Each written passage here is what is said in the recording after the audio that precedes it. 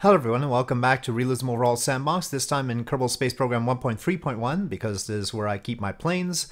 And we have the XB-70 Valkyrie, which I made in a series of Blender videos and also explained how to import it into Kerbal Space Program. And now we're going to test it. Of course I've already tested it a little bit, but I haven't landed it or anything, I just made sure it could take off.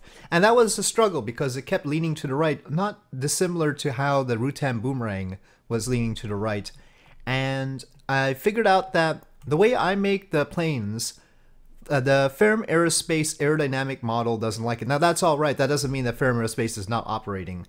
It means that there's a module by default called lifting surface, and with that works. But there's also a separate FAR aerodynamic model that you can make for the wings and all of that business. You have to do that if you want to use this data and stability derivatives thing. If you want to actually check out your plane using this, you have to have the FAR aerodynamic model in, I think. And so none of this makes any sense right now. For instance, the reference area for this plane is much bigger than 39 meters squared. The chord and span are definitely not 2 meters. And so, yeah, all of this is completely wrong. And so, yeah. But I found that when I tried to add the module, that particular module to the plane and get rid of the stock module, of course, before doing so, it kept going to the right for some reason, and I didn't understand why, especially since it was stable in stock. So anyway, so I removed that special FAR aerodynamic model, which means I can't use this information. It's called XB-70S because I had previously made an XB-70 with other parts, not obviously my own custom body. So yeah, I just call it S for super, I guess. So I'll wait for it to settle down a bit. Let me apply the brakes. As usual, the center of mass is just in front of the main landing gear, so it's very close to being able to rotate, as you can see. Otherwise, it would not be good. So it's good that it's close to being able to rotate.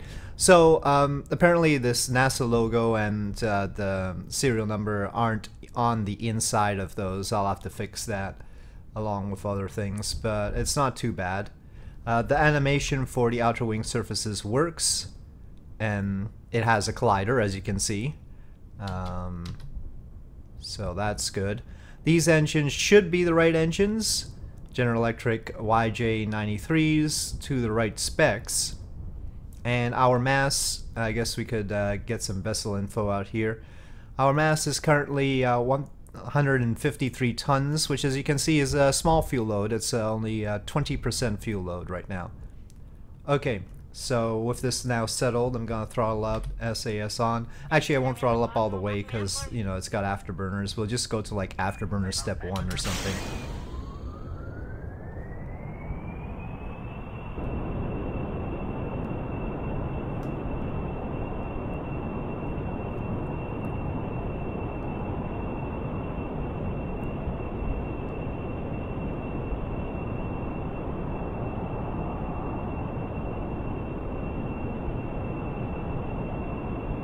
I'll start trying to rotate. And it's off. Good. Landing gear.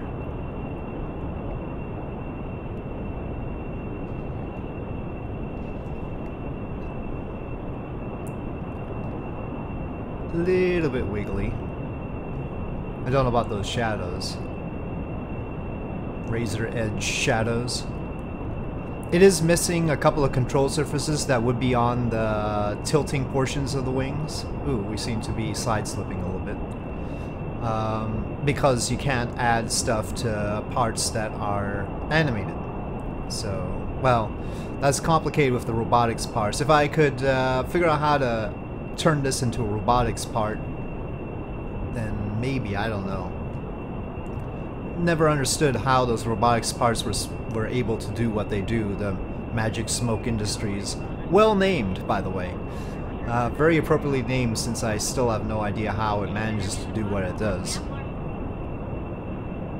And then there's the stock robotics parts. Well, of course, with the stock robotics parts now, it's not quite so magical, but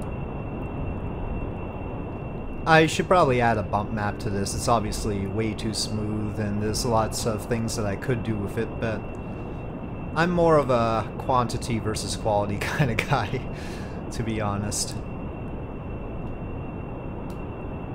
I should check the interior. We had just used the Mark III cockpit.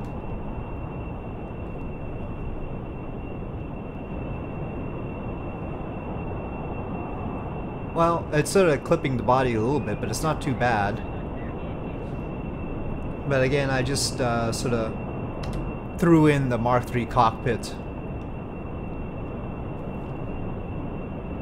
So for that, it's looking pretty good.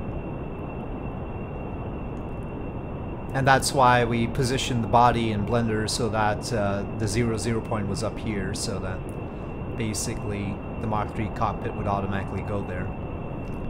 So my current problem is that I have trouble breaking the sound barrier. We'll see how it goes this time. And it'd be easier if the far aerodynamic model was applied, I think. But basically all this information is nonsense right now. There's no way the lift or drag are that low. And you can also tell that it's basically lying about the lift and drag, because if we only really had 8 kilonewtons of drag, when there's 83 kilonewtons of thrust from each of these engines, we'd be accelerating way faster than we are now.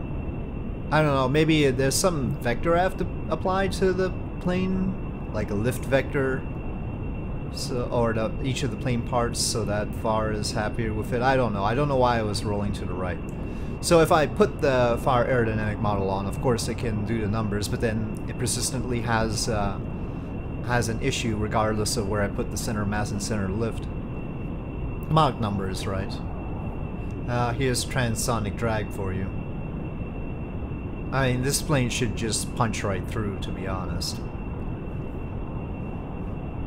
And again, if we take a look at the drag, it's increased because of transonic drag, but it's nowhere near what it really is. I mean, since we're coming close to a standstill on our acceleration, the real transonic drag right now is 86 times 6, exactly counterbalancing the thrust of the engine.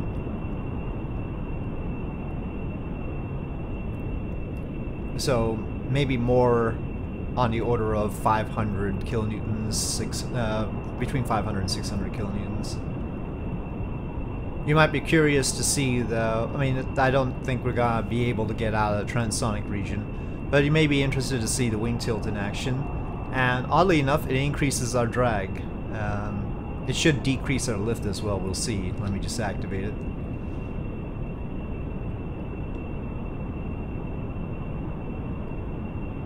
Well, that definitely increased our drag, and I don't know what to say about the lift, to be honest. Let's go back. It did decrease our lift, but only just a little bit. 56 it says now for the drag. Or maybe it was just consistent, I don't know. Has a collider on it.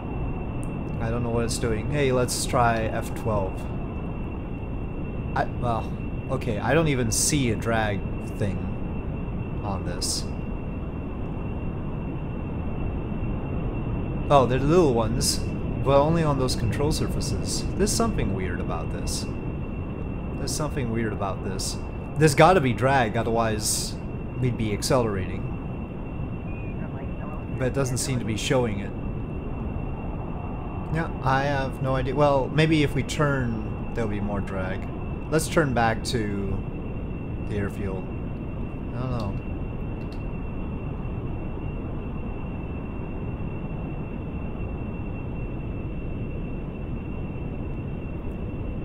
Oh, well, but that was just the control surfaces.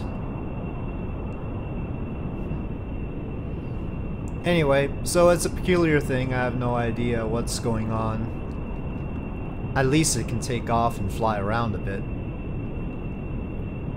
But I don't know why I have that problem with the fire aerodynamic model with it flopping to the right on takeoff. What gets me is the inconsistency. Either we have not much drag, which is fine, or we have a lot of drag and we can't break the sound barrier. It can't be both. Darn it.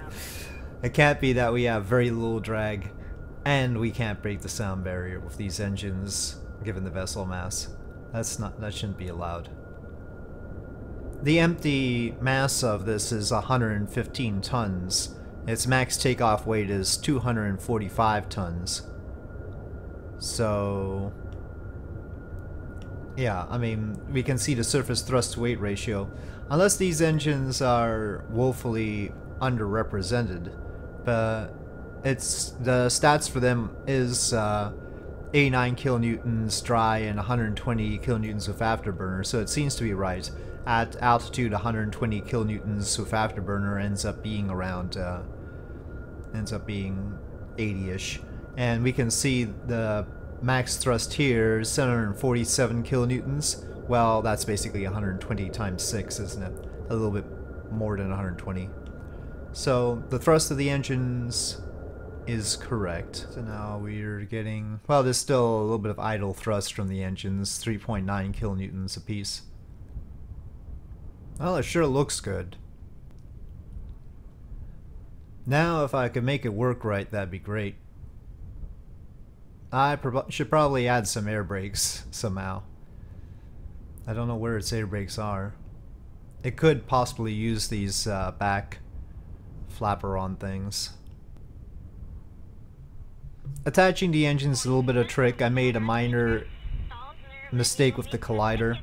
And also these engines are too short, so I had to add a little bit of a tank there basically to extend them. But the collider goes a little bit too far, like it's about here-ish. And so I can't click on the tank right now without like getting the camera into the collider to click on the tank. It's complicated. We're really high.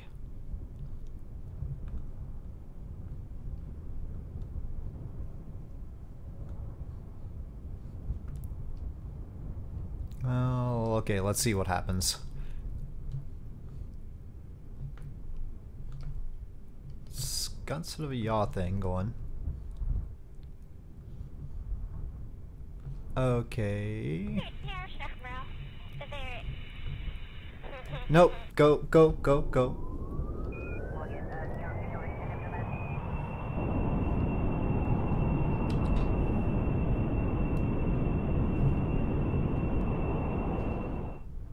I didn't notice this dimple in the body before. I think I should probably fix that. Yeah, well, it's not getting too much slower than this. This is still ridiculously fast for landing, of course.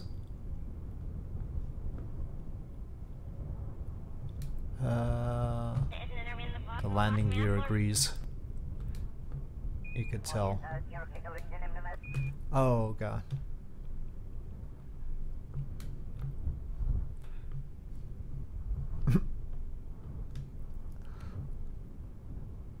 Okay, I don't think I'm gonna be able to get it down in this episode. I'm gonna put the parts in the video description and you can see if you can put it together and land it maybe. I don't know.